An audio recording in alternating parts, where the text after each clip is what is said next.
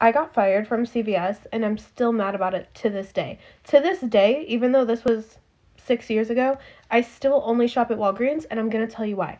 Because fuck CVS. Let me explain. So when I was 19, I was working at CVS, putting in overtime. I made all the clearance signs by hand, unpaid, on my own time. Loved that company, loved my job. And during my training, you know how you get like the extra care bucks? Like they print out on your receipt, or at least they did at the time. And I was told if somebody doesn't have a phone number with CVS, you can put in your own phone number. So I did that every time. And I acquired the extra care bucks. And it wasn't a lot. It was maybe like $5-6 like once a month or like once a quarter. I don't remember. It was nothing. But I spent them. It's like a coupon. And one day corporate came in, district manager came in, and they called me into the office.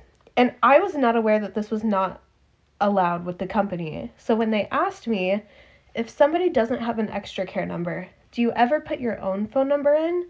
And I was like, yes, every single time. And they were like, you can't do that. Like, that's not allowed. That's theft. And I was like, well, that's how I was trained. And their minds were blown. And they said, that's not how you were trained. Nobody else at this store uses their personal phone number to get money back. And I said, of course they don't. They use the Jenny Craig number. It's like the thing in the store.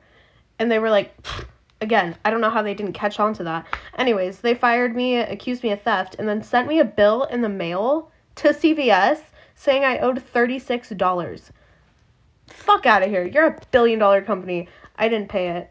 Anyways, I went into CVS, like the same CVS, maybe like 5 months ago, and they still have my same clearance sign that I made by hand, painted.